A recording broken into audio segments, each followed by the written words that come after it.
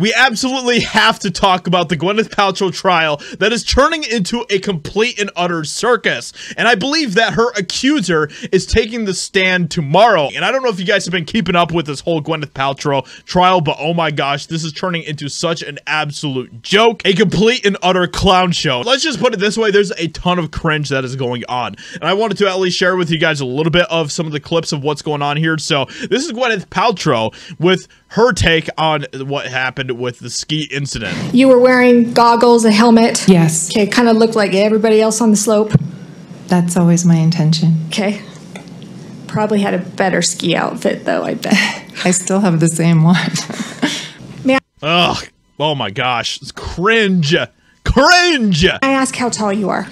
I'm just under 5'10". Okay. I am so jealous. I think I'm shrinking, though. You and me both. I have to wear 4-inch heels just to make it to 5'5". Well, so they're very nice. Well, thank you.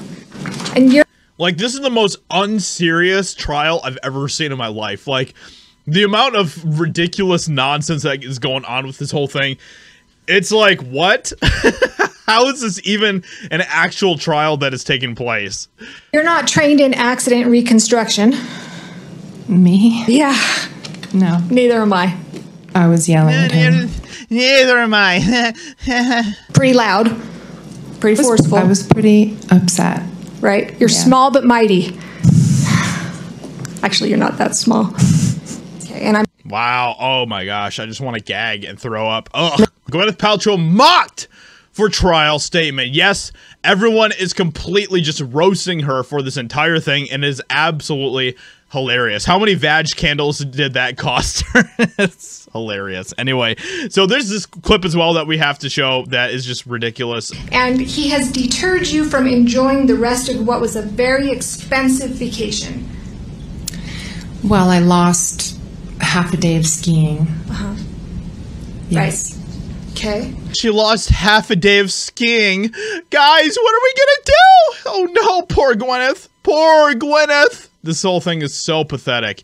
And then this, oh my gosh, this was so bad as well. I don't know if you guys have seen this, but holy crap. $1 bill.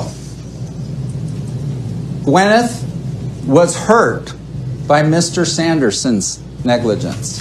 When he came up behind her, paralleled her, and went. She says she has a prior knee problem. She was worried about it. And yes, he talks like this through this entire almost 3-minute clip. 8, I think. No. 11. Sorry, I got that mixed up. So, and Apple's like, what took you so long? So basically the whole point he's trying to get at is that, oh, Gwyneth Paltrow is only countersuing him for $1. Ugh, how fierce and stunning and brave and so generous of her for, it's just so pathetic, man. This whole thing is so ridiculous on so many levels. So where it stands right now is I don't really know or care really at this point who is right and who is wrong in this whole situation. I think it's just absolutely incredibly dumb. But let me know what you think about all of this in the comments below. Leave a like, subscribe. Hope you guys enjoyed, and I'll talk to you all in another video very soon.